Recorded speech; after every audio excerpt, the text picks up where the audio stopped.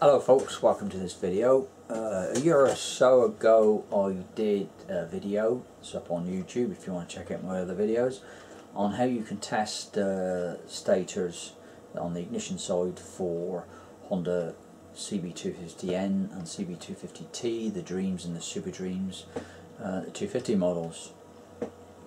That kind of went through on how you can do a test procedure on your stator just to find out, see whether it's faulty, whether you've lost a spark or so forth. Anyway, I've just received one in, one of those stators. In fact, it's one of the most popular one I do, because I do quite a few of them, you know, regarding ignition on these stators. So I just thought I'd just show you how I diagnose it and go into a little bit of deeper depth of actually pinpointing the problem that's on this stator here. If I get time, I'll go through the you know, the stripping it down on the source coils and rewinding it and connecting it all back up again, and hopefully I'll be able to show you how I do it. Okay, so yeah, we've got this stator here. It's come from a customer. Now, the most common fault on these stators is when you've lost a spark or whatever, or it ain't running properly at low RPM or whatever, it's not picking up, is either one of these two coils here, which are the low speed source coils, power your CDI box to produce your spark. There's two of them on the 250N. I call this the primary one, which is the larger one, and this the secondary low speed source coil. They're wired in series, so basically they work together. Now these two coils are connected to the white wire and ground, so we can do an initial check on that. So what we need to do is, I hope you can see the multimeter, and it should just be about visible there. Connect your multimeter, set it to 2K, 2000 ohms, put one probe on the white wire in the connector.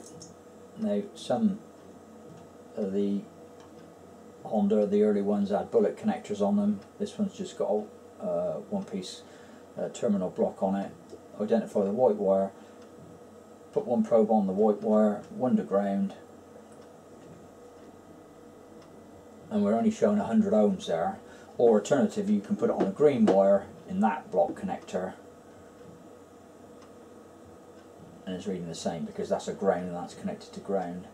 So yeah, we're only reading, you get it, just over 90 ohms. Now that should be in excess of 300, 350 odd ohms, that, which is basically measuring between those two coils. Now we'll do a quick check on the high speed source coil, which is this one here, and that would run at around about between 5 and 7. That's bang smack bang in the middle at 6 ohms. So now we know that these two are reading low. However, I've been caught out before. It's not always the case, and I'm not saying that's the case with this one, because those two coils, the low speed source coils, are actually joined to the high speed source coil. There might not be anything wrong with those two coils. It could be the fact that the high speed source coil is faulty, or the connections inside are faulty. These do suffer, these run dry on these engines, and they do suffer from moisture, and corrosion gets in there and it starts you know, breaking down the windings, etc., and shorting out. Now I'm suspecting that the connection on here is grounding out slightly, giving you a false reading of these two coils here. So, but we kind of have to not butcher it, but we have to kind of disconnect a wire just to identify that. The white wire comes in and connects onto this, onto your high speed source coil, and then loops out to the other two coils, the low speed source coils. The other side of the high speed source coil comes out of it and comes out on the blue wire, hence the 6 ohms between those two wires. So what I'm going to do is, you've got a couple of link wires from that high speed source coil that links round here to the back end, or where it comes out on that one. So what I'm going to do is I'm going to snip the wire on that loop where it loops round, and then take a measurement on that, which would be just, you can do it anywhere you like, but in there, just in case it's not that, you can always join it back up somehow anyway. Just there, I'm going to break it there. Okay, I'll do that. Get pair of pliers. Right, okay, I've got a pair of pliers, and I'll just see if I can snip that wire. If you can see it.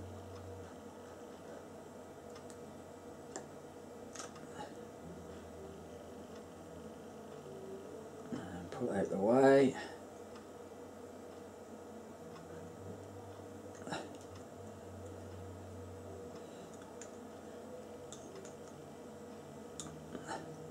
Okay, there.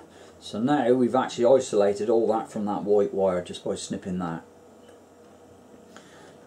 Right, now I'll see if I can get a reading from that broken wire through these two coils, just to see what ohms reading we get now.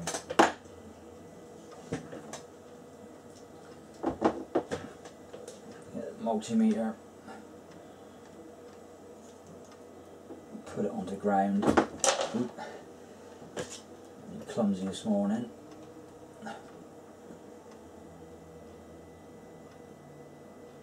Right, now look, whoop, we shot up to 360 ohms, which is what it should be. So there, I've proved a point that these are reading correct.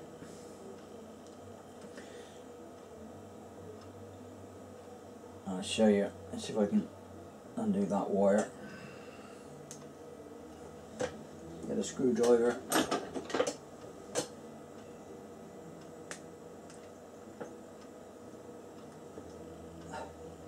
it out the way. There we go.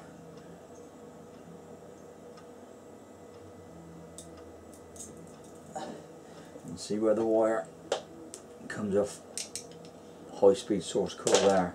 Now there's a junction there, 3 wires, one wire that goes into the coil, the other wire that comes up to the white wire, and this is the wire that came up to these 2 coils here. So let's just get a Stanley blade and see if we can just cut them back. Get a bit of exposed copper.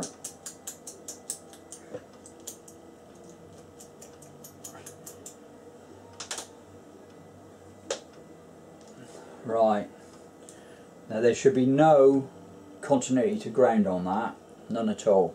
Well, I'm suspecting there is, well, I'm pretty sure there is, because we were getting a low ohms reading on these 2 source coils.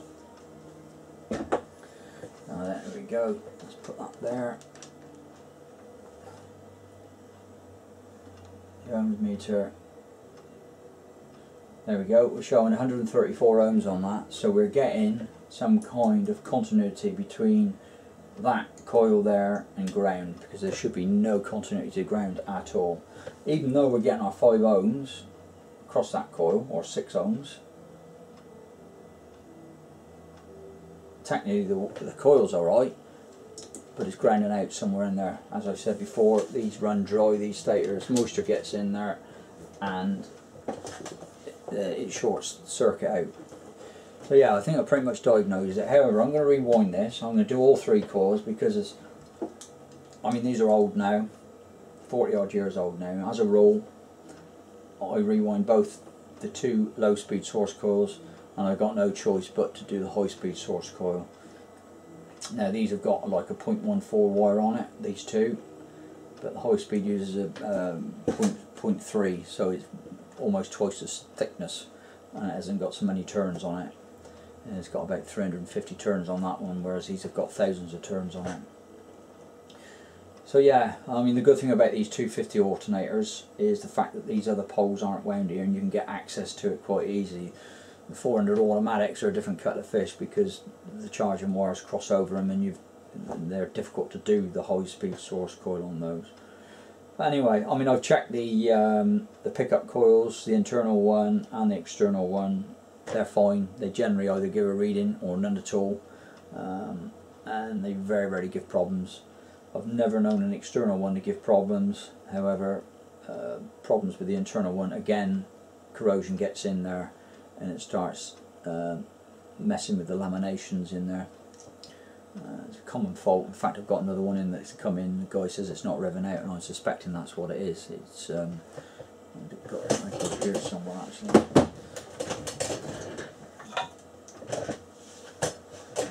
Yeah, here's the other one. You might be able to see that coil there, that one there. Yep. Rust has got into it and it's critted it all up. Even though the readings are okay on that one won't be working properly to advance the ignition, or for the advance of the ignition anyway. So I'm guessing that's what it is. That's another one I've got to do that came in yesterday. I've got to sort that out. So yeah, get down in the workshop, start stripping it down. You've got to be brutal with these things to get them apart.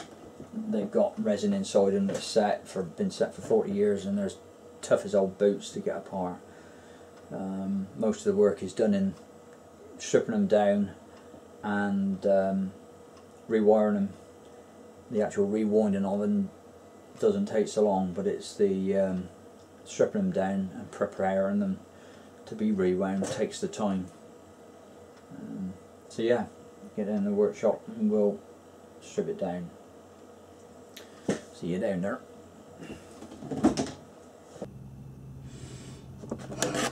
Right, so come down to the workshop. We're going to start ripping this thing apart, and as I said, you've kind of got to be a bit brutal with these to get them apart. So what we'll do is we'll get that one apart. I'll get the windings off of that. Now, like I said, you've got 3 connections on this high-speed source coil, and this is the where the white wire comes in initially, that joins up around here to that coil and that coil, but we've disconnected it around there back in the office. So here's the connection just here. So we've got to be careful not to damage this wire here, because that's the one that goes up to the white wire. So if anybody knows any better way of doing it, then please let me know, but I'm suspecting that's where the shorting out to ground is, at that point there. So if we just break into that, as I said, without damaging that wire, and there's the solder joint just there, look. It doesn't matter if we damage that wire there, because we'll be replacing that.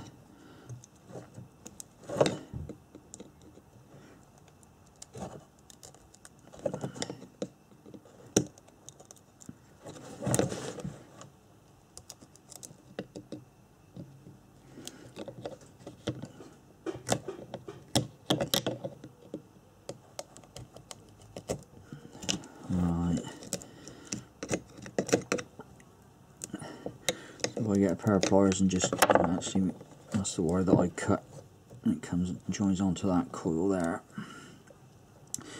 So what I'll do is I'll chop that.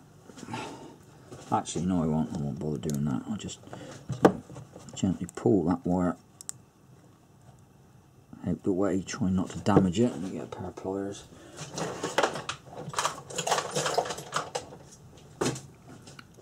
It is quite jammed down in there actually, you just got to be careful not to break it. If you do, then you got,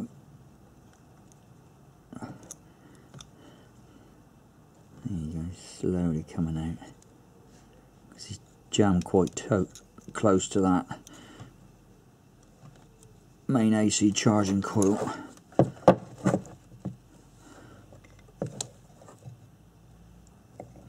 If it breaks, then we'll have to fix it.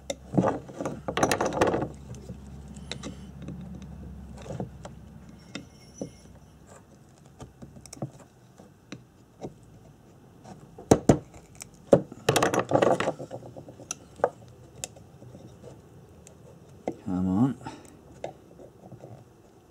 There we go. that's your white wire that comes off of that white connection there, and the blue connections on the back, which is that one there. And see if we can get, which is, as you can see, it comes across here.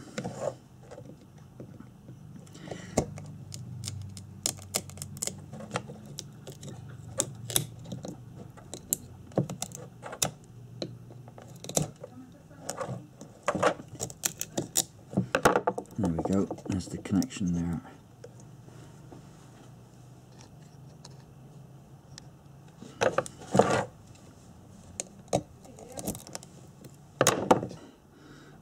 Okay.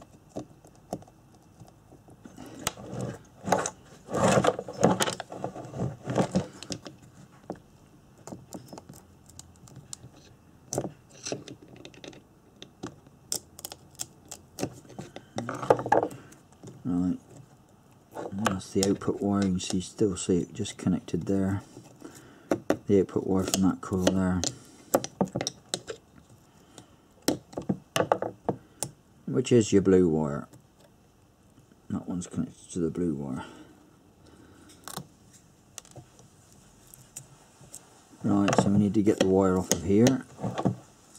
Now the only problem is it does run really close to that charging coil, so we just got to be a bit careful.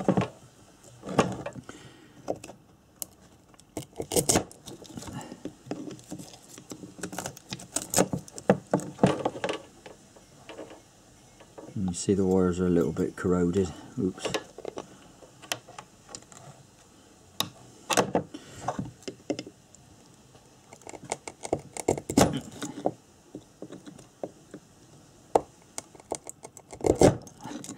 And careful not to damage the insulation further down the pole or underneath the windings. It's inevitable that they will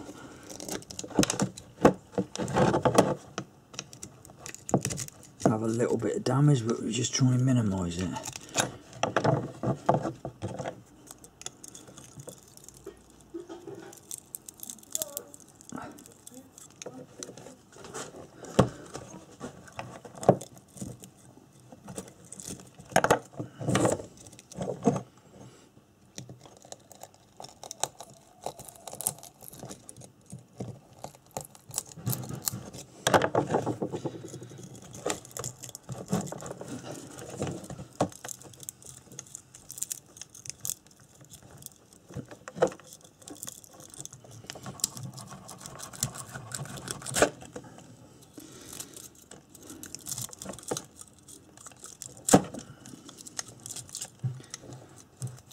There aren't that many turns on here, but it's a thicker wire.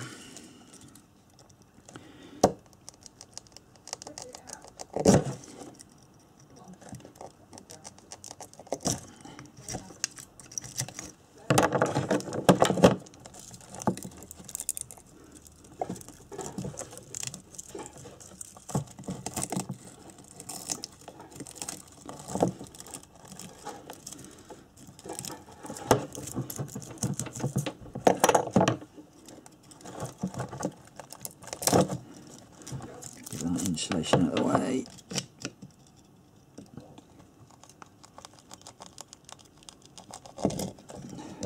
But anyway, you don't want to see me doing all this. I'll come back to it when I've almost done it. Right, so we've got the last bit of wire on there.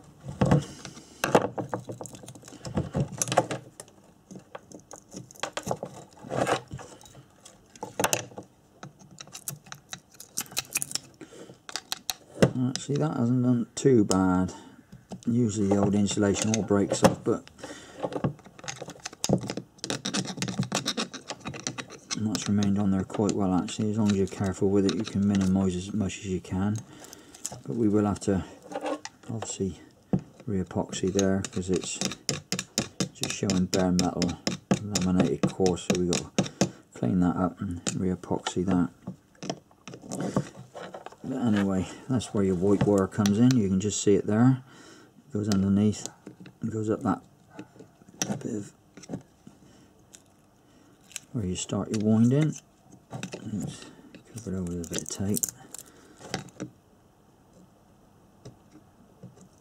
There you go. That's the cable insulation. It's rotten, so I'm guessing it's just probably just shorted out just about down here.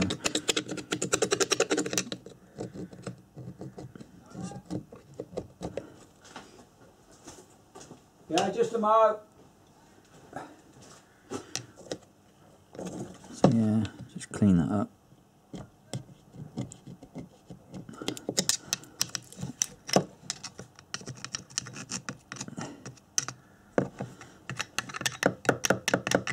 Right, so that's the high-speed source coil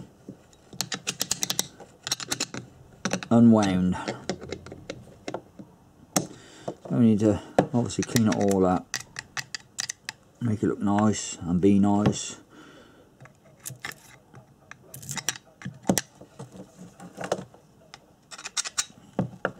Re-insulate it. These wires are okay. So yeah, that one's ready for doing.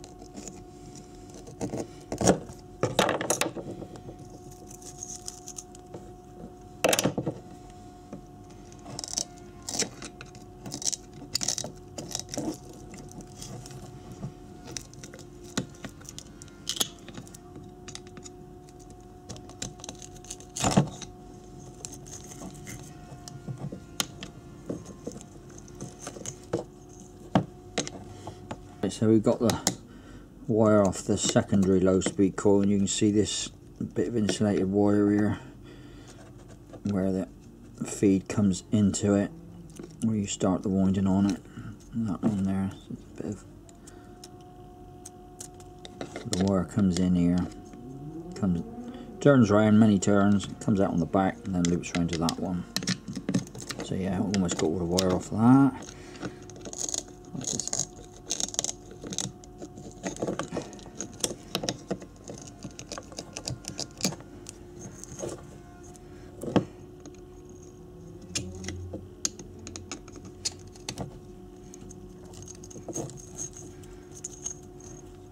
There we go, not too much damage done to that actually.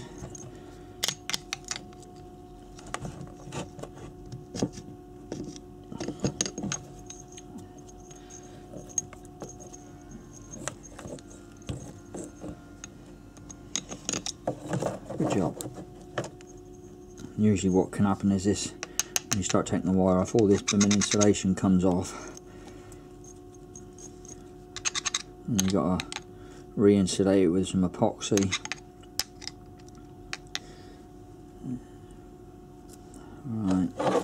Right, now we got to get under this big bugger here, and that's where the wire comes around there. Look. And the joint is just here.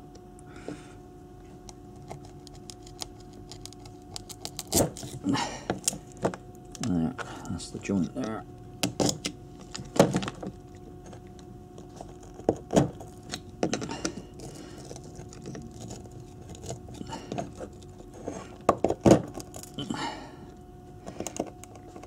As I said, a lot of the times taking and getting all the wire off and everything and preparing it and winding doesn't take too long. Well, at least I just leave my machine to do it. Now, here you've got the start point for the 3 AC charging coils. It's difficult to get the wire off, so you need to try and get this start point connection out of the way. Usually what we do is just break the insulation, if at all possible. There we go, it's just gone. Let's get the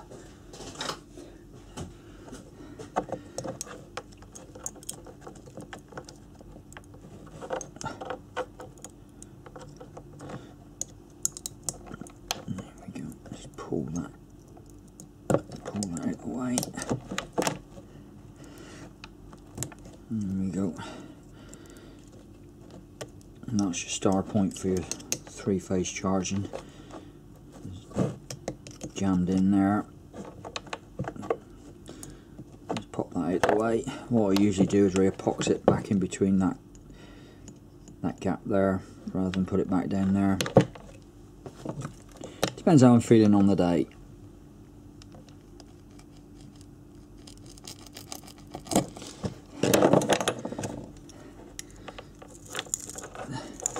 And that copper wire doesn't look too bad actually on there, but like I say, as a rule I do these as a precaution, because they are 40 odd years old now, and the windings are starting to fail on it.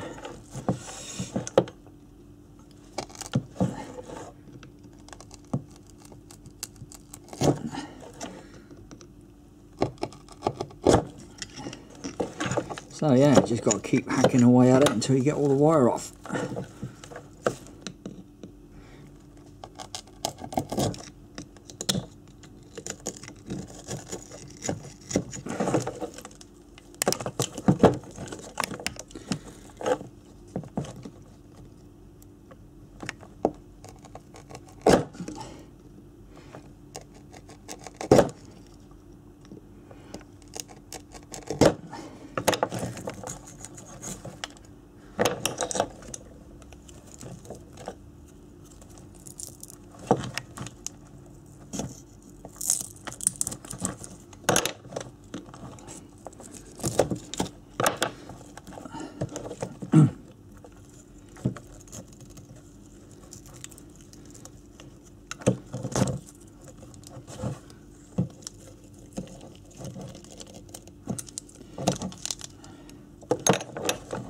The actual winding starts on this point here. There's a ground point for that. And it's soldered on there, look. And the wire comes in here, in the bottom of there, and then it gets wound and comes out of there. But anyway, you don't want to see me doing all that. When I get closer to the bottom, I'll come back.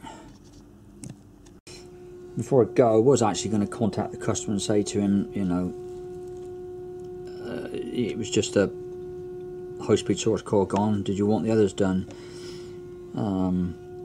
That's what I was going to say to him, but it's a good job I didn't, because these, it's just as well do these anyway. And as proved a point, you can see the wire on the one of those low-speed source coils. It's all frosted up. So it probably would have failed later on in life, but sooner rather than later, which we don't want. So yeah, it just pays to do all three of them, get them done, peace of mind. End of. Right, so this is actually another stator, because I ran out of time filming on the other one. I don't know, basically I forgot to do the filming and whatever, one thing led to another, and I ended up getting it back to the customer. But this is another one I've just had come in, and I've stripped it down to the same status as what that other one was. So yeah, so after removing the wire, like I said, you kind of got to be a bit brutal with it getting it off. You end up sometimes chipping the insulation, the original insulation on it. I don't know whether you can see, because this is blimmin' hot, because I just warmed up in the little oven I got. So yeah, you can see on the main source coil pole the insulation's broken off of that. It's old, 40 years old, it breaks. Same on that one, and same on the corner of that one, and yeah, that side there as well. So we just got to re-epoxy that and smooth it all out, smooth all these edges up where the wire wraps round on it, and yeah, I mean, I got it off and bead blasted it, so you know, epoxy sticks to it well. So I'll mix up some glue and or epoxy, and we'll pop some on there just to re-insulate it. Right, okay, so I've mixed up a bit of epoxy, high temperature epoxy, resin or whatever you like to call it, glue. So now what I'm going to do is I'm just going to apply it with a... Hello, email coming. Right, apply it to the bare metal areas. Bonjour, brother. Hello, Lofty. Oh, sound like Jeffrey then. Right, sorry about that. I had a visitor. So yeah, all we got to do is just re-epoxy the areas where there's exposed metal, so the copper wire doesn't short out on it. So I'll just put a bit more on there, and then we'll file them down. And epoxy's going off a bit now, but there. So yeah, there.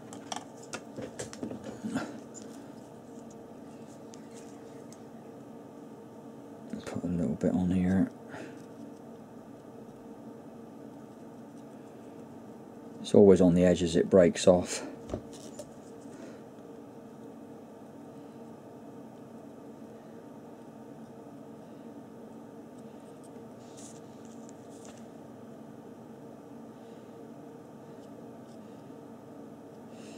I do the same on the second low speed coil. Dump a bit of epoxy on there. Like I said, it's just to cover up the exposed metal. I mean, I have bead blasted them just to get a good key on there.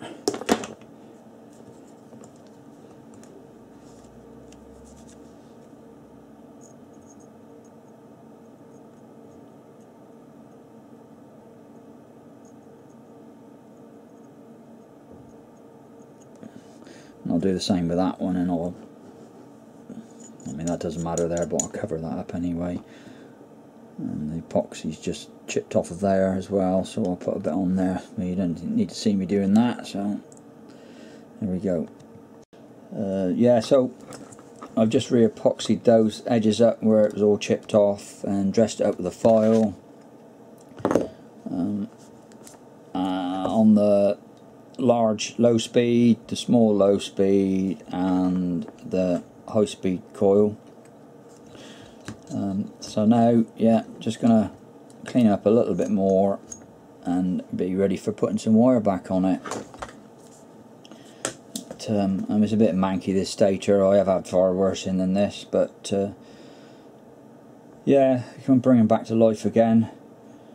Yeah, they've all seen different weather and conditions on these, and water gets in them, so yeah, he ain't too bad, but I've seen some really clean ones. This one's about middle of the road. Right, so yeah, set it up in the winding machine. I generally wind the high speed source coil, this one here, by hand, because it's got a much thicker wire on it. My winding machine won't tolerate taking a 0.3 wire, and there aren't that many turns on there, just under 400 turns on that one, whereas this one's got about 1200 turns, and this one's got about getting on 4000 turns on that one of much thinner wire. So yeah, I'll do this one by hand, and once I've done that, I'll stick it in the winding machine to do the other two, and then wire it all back up again. Right, so to wind the high speed source coil, use a special tube to put the wire down through. Before I used to get hold of these, I used to use the inside of a pen, the ink, you know, the cartridge or whatever you call it, the ballpoint section. I used to feed the wire down through it, and then wind the wire around. But now I've managed to get these from a company called Euro Tubes, and just about get this 0.3 wire down inside of it. So yeah, feed the wire through, and then we need to put a bit of insulation over the top. Right, so we got some acrylic insulation, wire insulation. So I don't know whether you can see that or not, but we need to cut a length just probably about, I don't know, 3/4 of an inch to an inch, and thread that through there,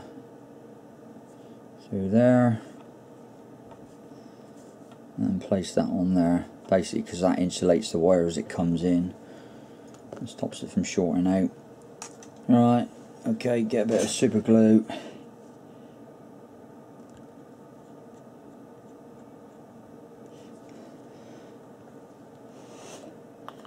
Put on that edge there.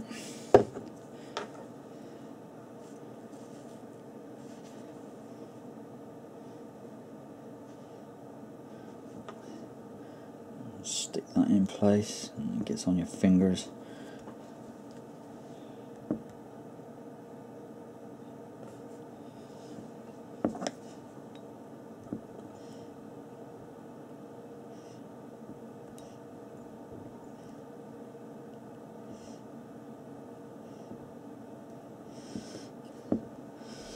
Right, pull that through, and then basically what you do is just wind it around and get the layers as even as you possibly can.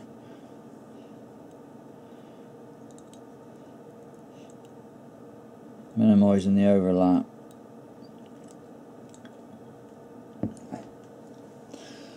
Right, okay, so we've wound the wire on there, and on that coil there, layered it as best we can. So now we need to do is just do an ohms check on it and make sure it's about right.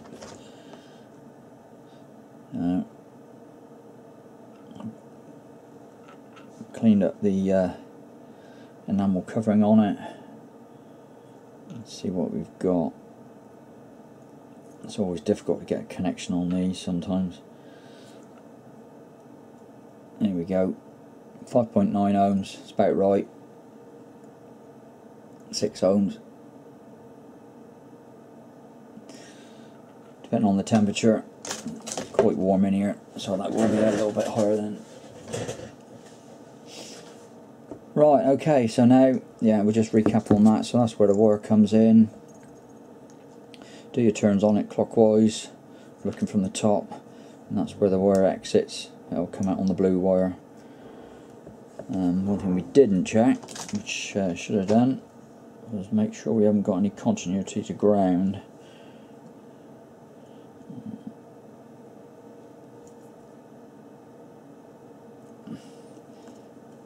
So we don't want that going to ground now, do we?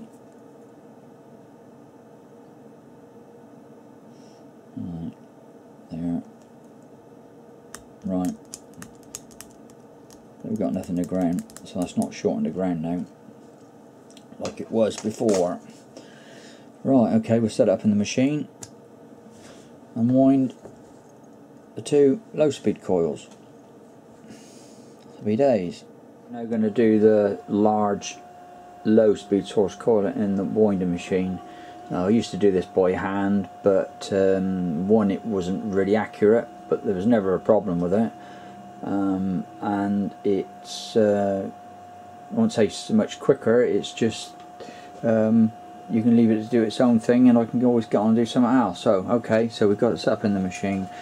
The wire comes in just down here at the end of the screwdriver, off the ground point here, feeds along this little bit of insulation sheathing, and then starts at the top of the coil.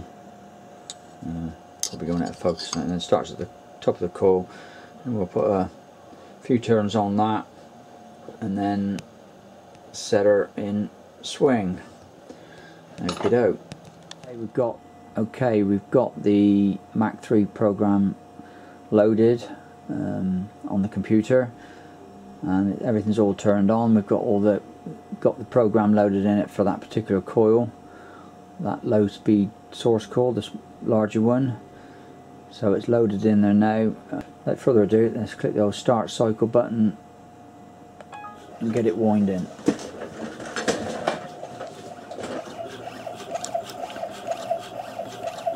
And as you can see, it's winding wire on there. And it'll do one pass.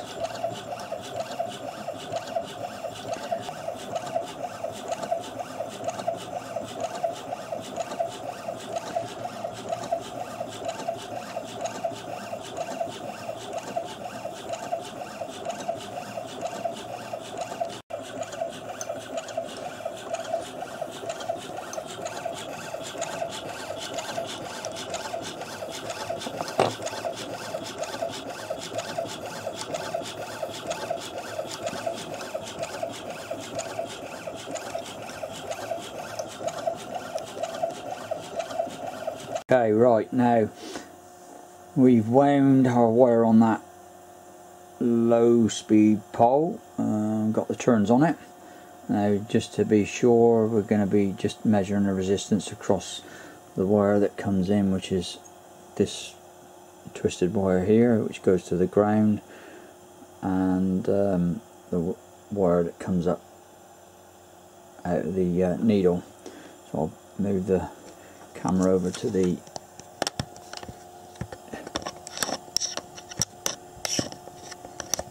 sorry, I'm not very good at this, whether you can see that or not.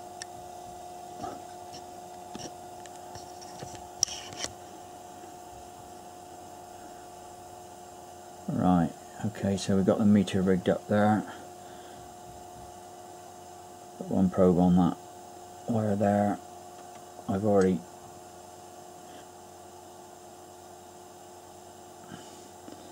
there we go, we've got 289 ohms on that coil, and then we'll just check it and make sure it's not grounding out. No, which is good. Right, so that's that coil done. We will now proceed to do the smaller coil. Okay, now I've got the machine set up to wind the small low speed source coil, which is that one, and I've put the wire on it, or wound a turn or two on it, and so the wire, I've got the flow lead coming off of here where it comes in, which actually comes out from the big coil that we just wound. The loops into that, we'll attach that later on. So it comes up this bit of insulation again, and then it starts to turn on it. So we'll get that going.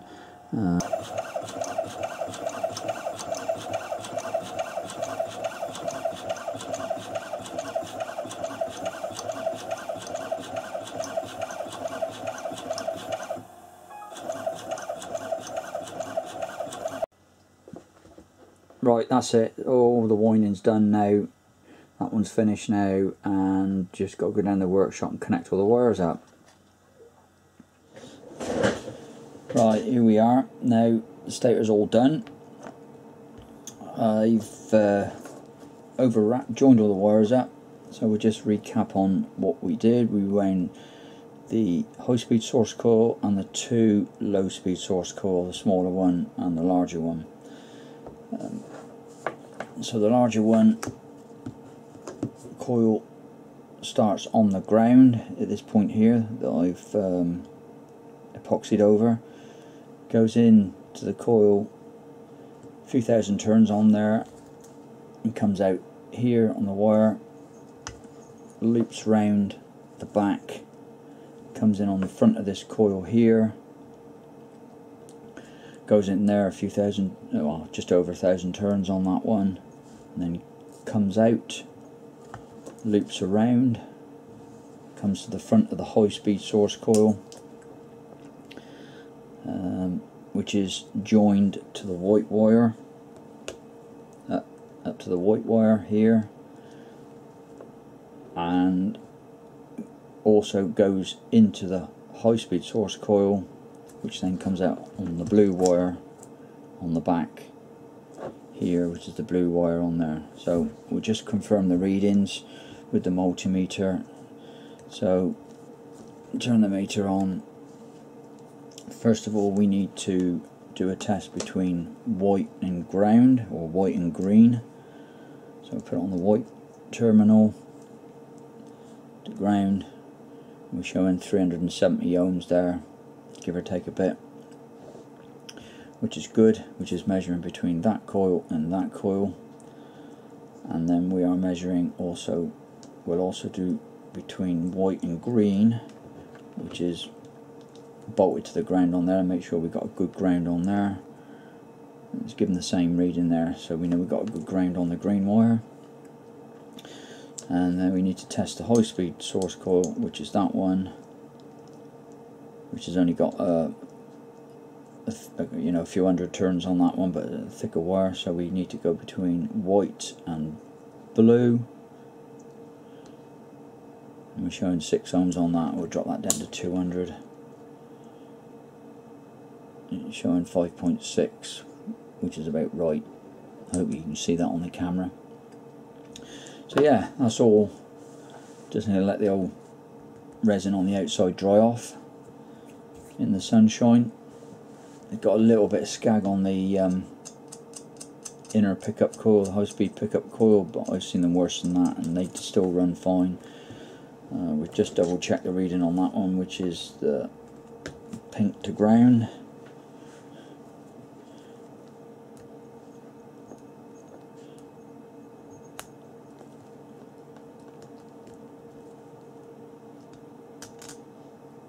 Which is giving us about 17 ohms, which is about right. And we'll do the pickup coil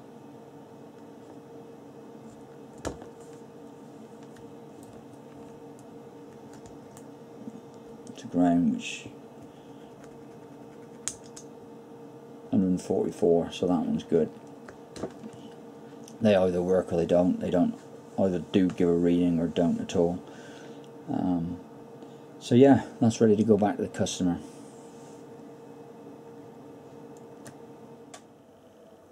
Well, I hope that gives you some kind of insight on how I rewind the ignition system or the source coils on these stators. It's a common fault on them. I get at least one a week in, sometimes maybe even be 4 a week to do on these old Superdreams. I'm surprised there's still that many still on the road, but it's good for me. But yeah, it's one of the popular ones I do. So yeah, that will be going back to the customer shortly, out in the post, and with a bit of luck I get that back by the weekend and he'll be up and running, playing around on his bike. I've tested it on my I've got a 450 Honda 450DX that I can test it on. I've got a flywheel off a 250 and all the rest of the electronics, the CDI and stuff. I've put it on there and it runs a treat. But yeah, as I said at the beginning of the video, just because you're getting a low reading on the low speed source coils, it doesn't always mean that it is those coils that give the issue. It's generally, it can be that joint there on the high speed joint where the white wire comes around and joins onto it, and it starts to ground out and gives you a false reading. And basically it's shorting those out to ground and it's not getting the full current up the white wire. But as a rule, because these stators are so old now, it's always worthwhile doing the 2 low speed source coils. It just otherwise sometimes they end up coming back. I've had it before in the past, you know, a few weeks later you just do that one, then they fail, or you just do those 2 and then that one fails and it gives you a false reading again. So you do all 3 of them. As I said, the 2 pickups, I've never known that the 250 pickups ever give any problems unless they've been submerged in water for months. And but I suppose I could try rewinding one, but there's no point because there's a load of second-hand ones, good second-hand ones which do the job. Sometimes they're a bit of an issue with the inner pickup, the high-speed pickup, where I can rewind those, and this one's just, the lamination's just starting to expand a bit on it, but I've seen them worse than that and they still run fine. So there's no point in doing that. So yeah, all good to go. Go back to the customer, and with a bit of luck he'll be up and running again soon. I've got them listed on the website. If you want to send us one, I can do it. I usually carry them exchange on the shelf, however I prefer to do stators that customers send to me, because I mean all the wiring's the same as what they've taken, what it connects to on the bike. It makes life easier rather than messing around with plug connectors. But I generally got other stators around, kicking around for those bikes, using for spares and stuff like that.